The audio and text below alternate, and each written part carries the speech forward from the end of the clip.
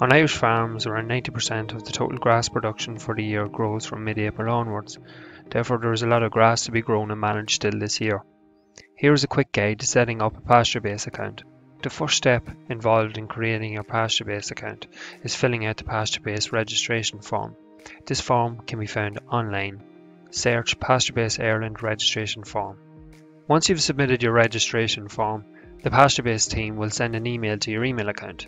In this email, there will be a link to the Pasturebase website. Click on this link in order to activate your account. Enter your email and password to log in. You're now ready to start entering your paddocks. To enter your paddock, go to Farm and click Paddocks. Begin with clicking Add New Paddock.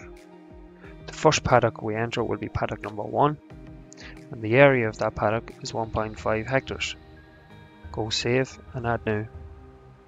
Continue to do this for the second paddock. Area is 1.4. Save and Add New. The next step is to walk your farm and record a measurement in each paddock in kilograms of dry matter per hectare. At this stage we have entered all our paddocks, and as you can see our total area is 28.4 hectares. To enter your cover, simply click Grass and Grass Cover Wedge New. The measurement date will come up here. Click Continue. At this stage you are now ready to enter your cover.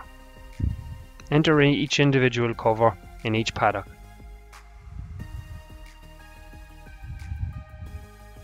Once you've entered each cover in each paddock, save and move to wedge. Now that we have our wedge, we can go down and enter our livestock to get our demand. Once we have entered our livestock, save and update wedge. We now have our final grass wedge.